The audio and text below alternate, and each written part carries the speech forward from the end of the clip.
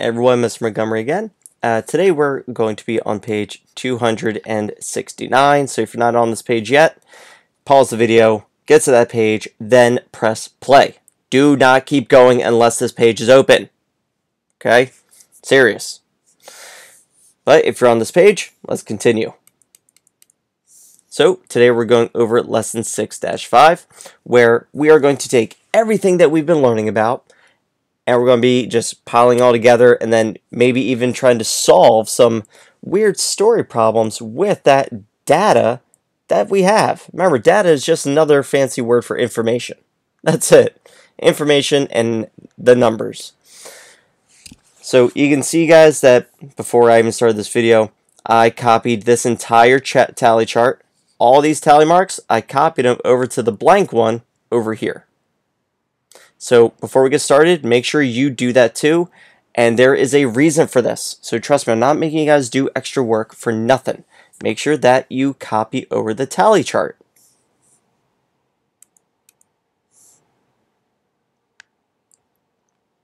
Alright, so if you're not done that, pause the video just like always, and then hit play when you're done. Alright, so let's go over what we have so far.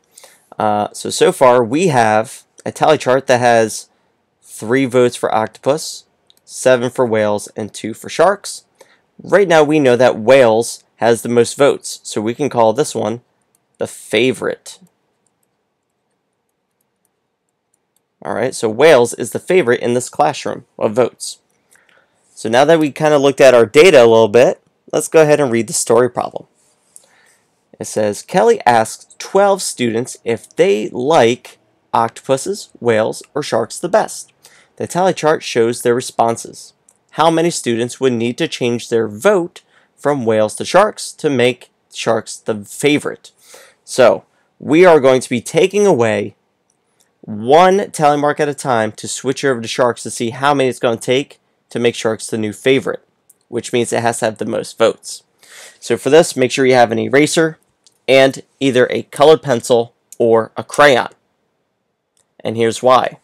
Every time we switch a vote over from whales to sharks, we're going to draw the new votes with that crayon or colored pencil that you have. Alright? So let's do this one at a time. So we're going to take 1 away from whales. And I have to give it to the sharks, because that's what they're asking. How many do we have to take away and give over here until sharks has the most votes? So I take my different color and I draw that tally mark over here. Alright, but it's still not the favorite. So I got to take away another vote from whales and give it to the sharks. But is sharks the favorite yet? It's not. It has 4 votes. Whales has 5. And then octopus still has 3. So right now, whale still has the most amount of votes. It's still the favorite. So we're not done yet. So now here's the tricky part. Get that eraser and be very careful with this one. And you're going to want to take out this cross, that tally mark that crosses through. Do it as carefully as you can. If you have gaps like I do here, just take your pencil and fill them back in. Okay? Now remember, every time we take away tally mark, we always work backwards. We take the last one away and work towards that first one. That's why we're doing it in this order. So now that I took away that another vote from whales, I can give it back to sharks, right? And remember, I'm going to put a 5th one, so it has to go across. So now, and since we used a different color to give the sharks their new votes, it makes it super easy for us to figure out how many votes we had to switch.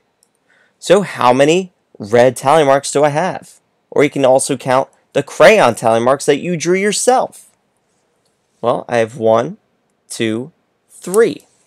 I had to switch 3 votes over to make sure sharks had more than whales. So we can now say that on this chart, sharks is the new favorite. Okay, and that was 3 votes. So now let's go to the next page, and we're going to keep doing some goofy story problems just like this, alright? Let's go to page 270. Alright, here's page 270. Now we're going to be doing something similar, and I know they kind of did it for you, but we need to walk through this to make sure you know what to do if you run into a problem like this again. Now, they already have a tally chart already done where this side originally had 7 tally marks, and this one had 8.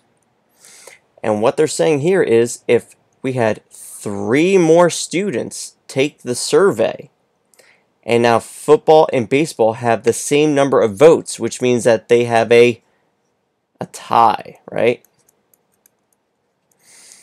How many votes does each have? Well, we know that we have to add 3, right? So up here, I'm going to draw 3 tally marks so I can keep track of them. Okay, 1, 2, 3. Every time I use one, I'll cross it out. And let me get rid of these numbers right here, just so they don't confuse us. Alright, now what we'll do is, we'll start with the smallest side. I'll take a tally mark away here, cross it out, and I'll add it over here. But I still have 2 more to go. So now I'll switch over to the other side and add 1 more, because right now we have 8 and 8. But we still got to divvy up 2 more tallies. So I'll put one over here, and I'll cross out that second one I used. Now we know we're not done, because since I drew the tally marks I have to use, I was able to keep track, and I know that there is 1 left. But which side do we go on? Well, if we look now, this side now has 5, 6, 7, 8, 9. And the baseball side says, let's see, 5, 6, 7, 8. It only has 8. So if we have 8 over here and 9 over here, where's this last tally mark going to go? Because we have to make sure we have the same number on both sides. Well, it's got to go with the smaller number, right? With the 8. So I'll draw here and cross it out up top. Now, I have 9 for baseball and 9 for football. And that answers the question, how many votes does each have now? Well, I'll write down here, they both have 9. They both have 9. And that's it. Now, just make sure that if you ever come across something else that has you add tally marks or picture graphs, or pictures to a picture graph, I would suggest making a little diagram up top like it. So if they tell you add 5 tally marks, draw 5 up top and then cross them out as you go through them. Same thing with a picture graph. If they say 5 more friends voted for, I don't know, soccer, right? You could just draw some circles up top to help you keep track of what you're adding. Alright? Hopefully that makes sense. I'm just trying to help you guys keep track of the changes, because that can really be confusing sometimes. And I've seen it, I've seen a lot of kids just get really confused by it, and I just want to make sure it doesn't happen with you guys. Alright, so now let's go to our next page, 271, and let's do another couple of practice problems. Alright, here's page 271. Now, they threw a little bit of a curveball here at us with this problem. So I'm not going to fully have you guys try anything on your own for this first part, because there are quite a few steps we'd have to take. And don't worry, we'll go through it one step at a time. So it says down here, for this graph with the milk, water, and juice, that Lindsay asks 18. Circle that number 18. 18 students if they like milk, water, or juice with lunch. Now, what is our total number of votes that will be for this chart? It's going to be that number 18. So, after we're done everything, there should be a total of 18 tally marks for this chart. I just really want to stress that, okay? That's why they're telling us this. There should be a total number of 18. Let's say 7 students like milk. So right here we have 7. 3 students like water, and it says the rest of the students like juice, but they didn't tell us how many. So there's 2 ways we can solve this. I know, it sounds crazy, but I swear there's 2 ways.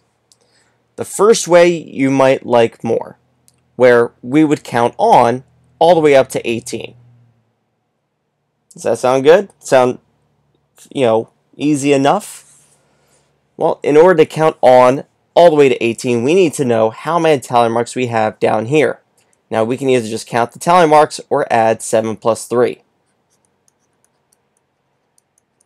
So if you add 7 plus 3, we should have 10. Or you can just add the tally marks, or count them all. 5, 6, 7, 8, 9, 10. We still have 10. And all we're going to do is count on until we reach 18, because that's our big total. So we have 10 here. After 10, we have 11, right? 12. Now that I got you guys started, I want you to finish the rest of the juice tally marks on your own. And make sure that you're careful with how to make a 5 when you get to it. So go ahead and give it a try with finishing this tally chart. Remember, you're just counting from 10 to 18. Once you reach 18, you got to stop with the tally marks. And then we'll check how many you made in just a minute.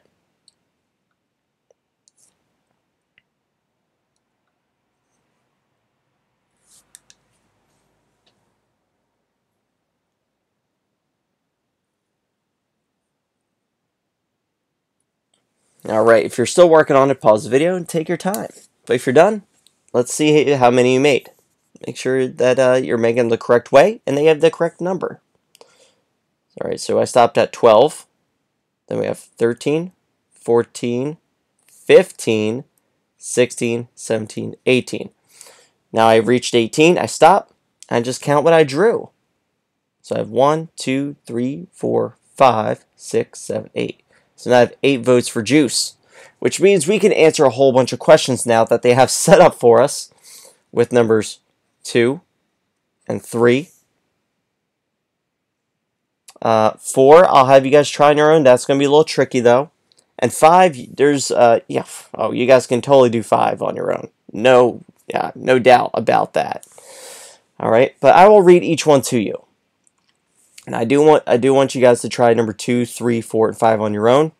Now, if you're in my classroom and if you're super confused by any of these, just let me know. I'll try to make some time to come help you. If you're not in my classroom, make sure you let your teacher know if you're confused by any of these. Because I know they didn't give us a ton of practice problems, and that really bums me out. But I feel like you guys are kind of just catching on pretty quick. So we'll see how it goes. All right. So after I read each question, just pause the video and take your time with it, all right? So number 2 says, how many students like juice? Complete Lindsay's tally chart, which we just did together, so you guys should be able to answer that no problem. Number 3, what is the favorite drink? Remember, when we see this word favorite, all it means, I'm going to put equals most. So don't let that word favorite confuse you. They're just saying, favorite just means most. That's it. So which drink on this chart is the favorite? Number 4, the next day, Lindsay asks the same question. 3 students changed their responses from juice to water. What is the favorite drink now? And we already talked about how to switch up tally marks, okay? Do the best you can. If you need to redraw a little tally chart on a different piece of paper, that's fine. Not a big deal. That way you can erase and redraw them.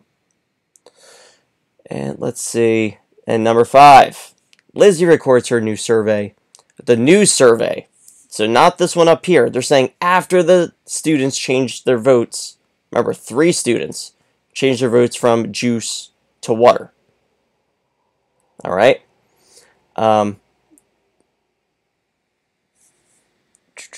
It says after her new survey results in the picture graph below. So draw how many votes for juice there should be. Everything else is already done for you, but they need to see the juice. So hopefully this helps and you guys are just catching on. If you're confused by a couple things, please let me know or let your teacher know. But that's it. I'll see you guys next time. I hope you have a great day.